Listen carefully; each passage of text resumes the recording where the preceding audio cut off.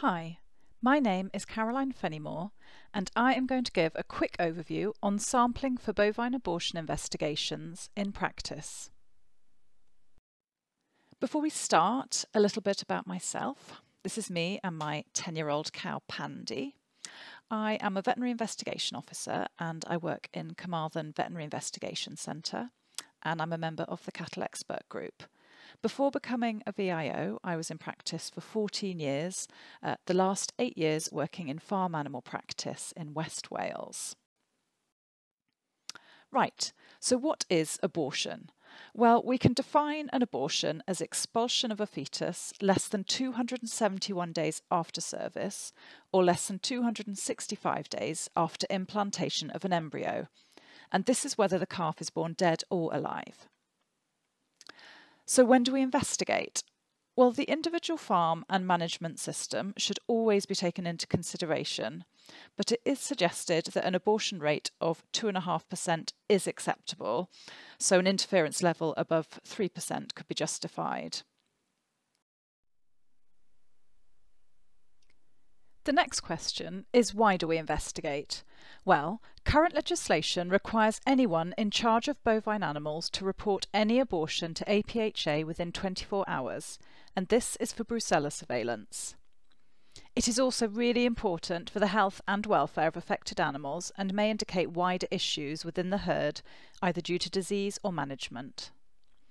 There is a significant cost to the farmer, and this has been estimated at £650 per abortion, although it's likely to be a conservative estimate as this figure was calculated in 2007.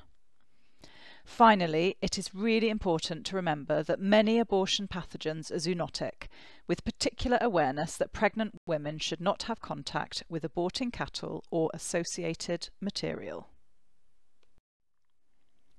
There are many different causes of abortion, and I'm not going to go through and list them all, but we can consider them in two categories. So we've got non-infectious, for example, genetics, trauma, toxic causes, including plants and drugs, and then the infectious causes. These are divided into bacterial, viral, protozoal, and fungal.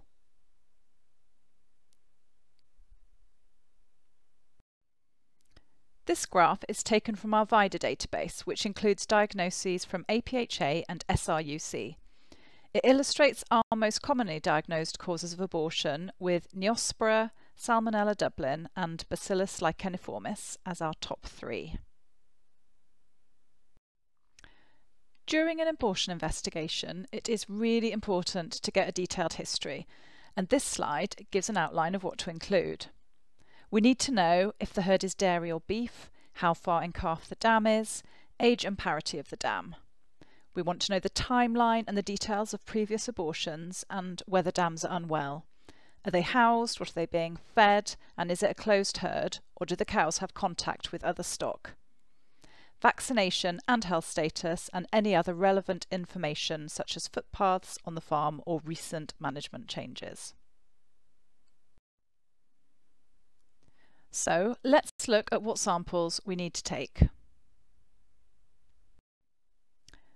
You should examine the placenta for signs of placentitis or fungal plaques, and the external fetus looking for signs of dystocia or injury or skin lesions. You can estimate the age of the fetus by measuring the crown rump length if necessary.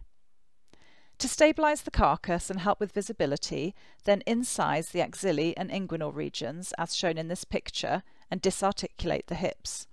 Then you can open up the abdomen and thorax and take the relevant samples. While taking samples, record any unusual findings or pathology. It may be helpful to take photos. These are the samples we need. Placenta with cotyledons. We do an MZN smear on this, looking for Q fever and screening for brucella. Fetal stomach contents. This needs to be taken aseptically, and the easiest way to do this is with a vacutainer into a plain tube. We do culture for bacteria and fungi on stomach contents, which is why we really don't want any contamination. Fetal fluid. This can be used for serology. Spleen or thymus for PCR testing for BVD. We also need hindbrain for PCR testing for Neospora, and finally kidney for lepto-PCR. If the fetus is fresh and not autolyzed, then samples can be retained for histopathology. We only process histo if further investigation is necessary or for confirmation of Neospora pathology. Ideally, we need 1 centimetre cubed of tissue in 10% formalin at 10 times the volume of tissue.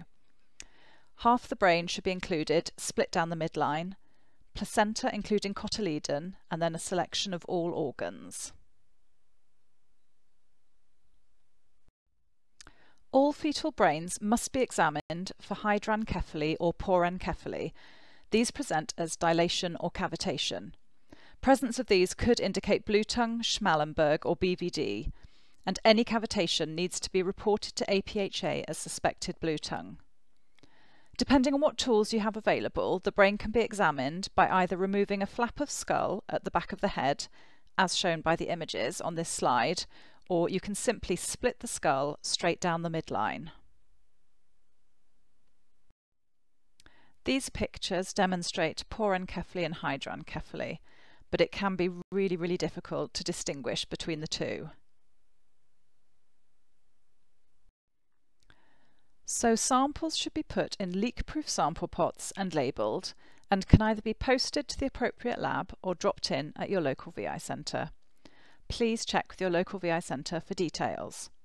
The abortion testing package is TC0015. There are also abortion packages for maternal serology. Package A tests for lepto and Neospora, Package B for lepto, Neospora, BVD and IBR. I wanted to highlight the value for money for an abortion investigation. The current cost is £81.60 per submission, but if we were to charge all the tests individually, then the average cost of testing for an abortion PM would actually be £448. Finally, I just wanted to focus on our services available to practices out there, including the Animal Disease Testing Service, ADTS. So this is our online submission service where all reports are electronic and address labels are automatically generated, so postage is free. Please contact your local VI centre if you've not already registered or if you need any help. There are always vets available on the phone to give support and advice. We also have loads of online resources on APHA Vet Gateway, including the Diagnostics Sampling Handbook, dashboards, reports and publication. We are also more than happy to discuss and offer farm visits and vet or farmer talks. So, thank you for listening, and please don't hesitate to get in contact with your local VI centre if you have any further questions.